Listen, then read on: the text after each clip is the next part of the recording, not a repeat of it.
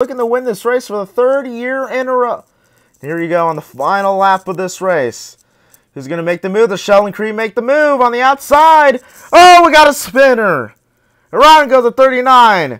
Ryan Sieg, more involved. Sammy Smith in the 8. Will this be the caution? They're going to keep it green. They're going to have it race it back.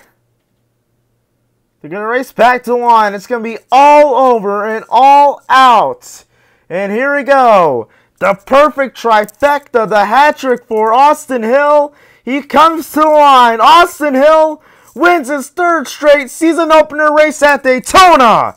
And he does it over Sheldon Creed. Wow, what a win by Austin Hill there.